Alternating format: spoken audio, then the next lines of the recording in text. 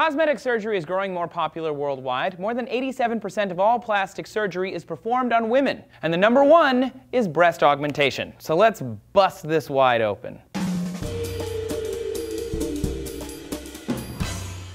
Hey everybody, thank you for watching DNews today. I'm Trace. In the 1940s, Japanese prostitutes would inject paraffin or sponge into their breasts to increase their bust line. Then in 1962, the first silicone breast implantation was performed in Houston, Texas. Now it's been 50 years, and in 2013, there were more than 23 million surgical and non-surgical cosmetic procedures performed worldwide, and the most common, at 1.77 million, were breast implant surgeries. Breasts are a collection of fat, milk-producing lobules, lymph nodes, and connective tissues. No two are alike, even on the same person.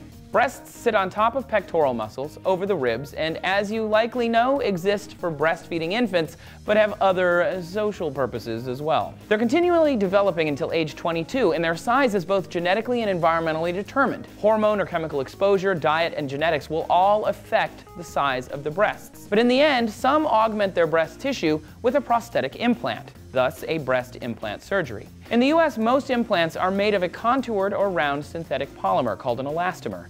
The sizes are measured in cubic centimeters, and each cup size of increase is usually 175 to 200 cc's of fluid. In 2012, 72% contained silicone and 28% contained a sterile saline solution, which is basically medical-grade salt water. Silicone was banned by the FDA from 1992 until 2006 because of concerns over the implant rupturing, but after it was lifted, it's now come back into popularity. There are three different types of breast implant surgeries. Under the breast tissue alone, mostly under the pectoralis major muscle, and entirely under the pectoralis major muscle. The implant can be inserted through an incision around the areola, which limits scar tissue, the crease of the breast underneath when the crease needs to be moved anyway, that's beneficial, through the armpit to avoid any breast scarring or damage overall, or even through the belly button all the way up underneath the breast. Once inserted, the implants are inflated with fluid, positioned, and then voila!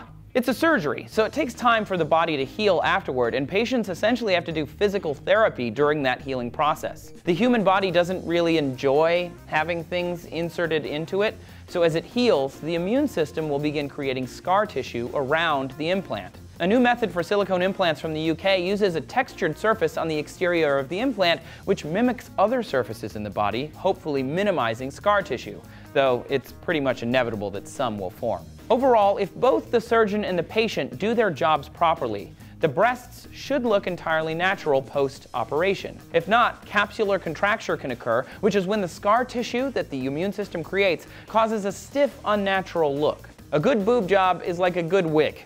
You don't notice the good ones. Though 1 to 2% of implants do fail each year, breast implants shouldn't harm the body any more than other implanted medical prostheses. If they do rupture, the scar tissue surrounding the implant could keep it intact for a while. Saline can be absorbed by the body, and the FDA says silicone will not harm the body in any way, cause cancer, or damage tissue. Either way, surgery would be involved to remove any damaged implant or replace it. FYI, implants do not pop on airplanes, and they can't even be run over by a car.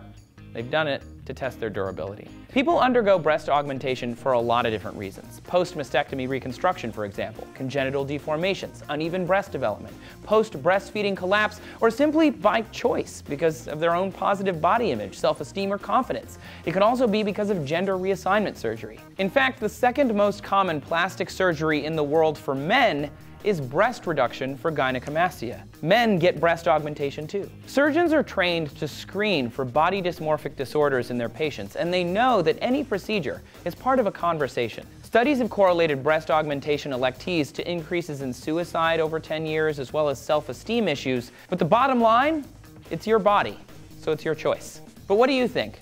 This is a big topic, and the number of people electing surgeries like this is growing all the time.